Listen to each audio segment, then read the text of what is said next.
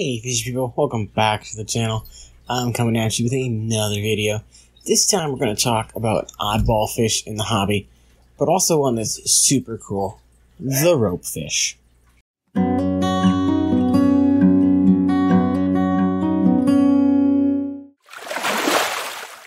Now, ropefish kind of look like an eel, but not the same. They also go by different names such as the reedfish, the snakefish, African ropefish, but its Latin name is on the screen now.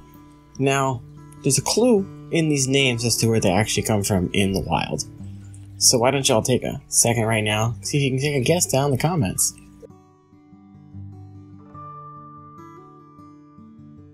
They, of course, come from the African continent.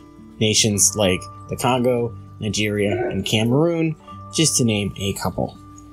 Now, these are more your oddball, exotic fish in the hobby, so they're a little different for people that are looking for something more unique to put in their tanks.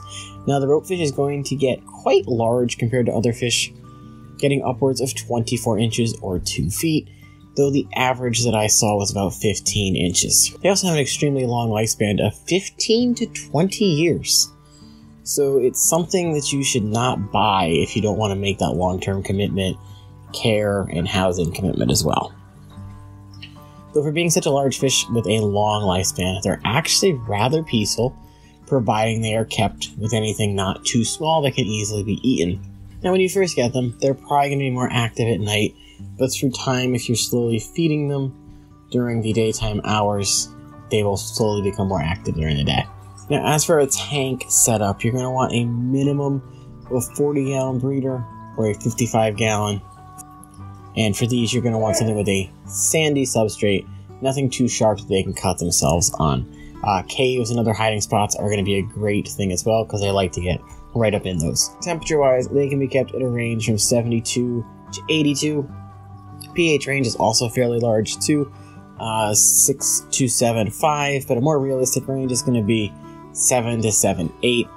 As these fish are from Africa, they're going to want a similar neutral to alkaline water that, you'd be used to for African cichlids or other things from the continent.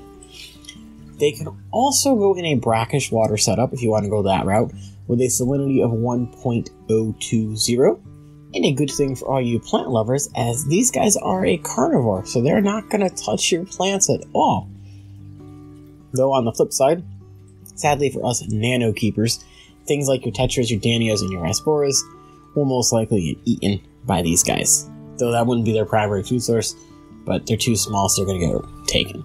But do not fret, they can be kept with other slightly medium to large size things. All different types of gouramis, dwarf and honey gourami are good ones. Angelfish, the various sharks and loaches that we have in this hobby. I would maybe not go with cooler loaches because that might remind them of one of their food sources, but your yo-yo loaches, dojo loaches, things like that would be okay. You're going to want to avoid things like aggressive fish such as African cichlids or Oscars, or other medium to big size cichlids that are going to be aggressive. Now since they are carnivores, you're going to want to feed these guys things like bloodworms, brine shrimp, pellets such as the Hikari carnivore or the fluval bug bite.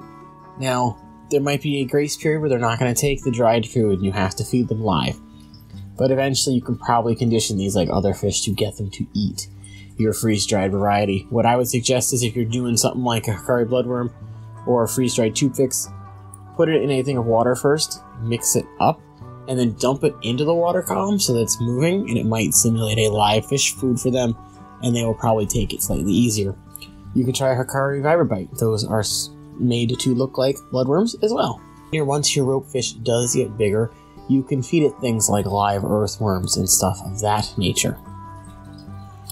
Overall, these guys are a hardy fish. They're going to take a wide range of tank parameters, but once they are established to a tank and to your water, don't go messing with the water parameters at all.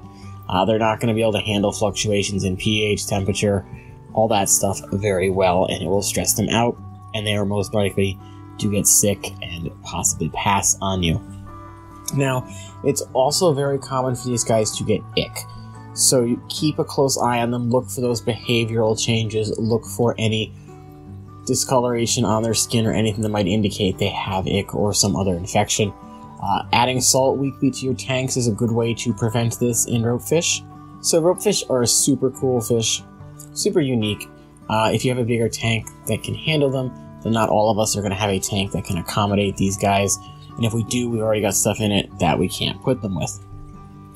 So since they do require a slightly larger tank and they do get slightly bigger than other fish,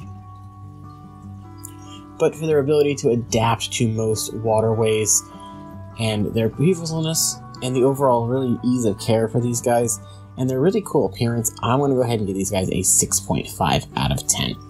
So as always, thank you all so much for watching the video. I hope you did enjoy it. This is our first kind of oddball fish we're talking about here. Very unique one. Leave a comment down below. Let me know your opinion on ropefish if you've kept them, if you want to keep them.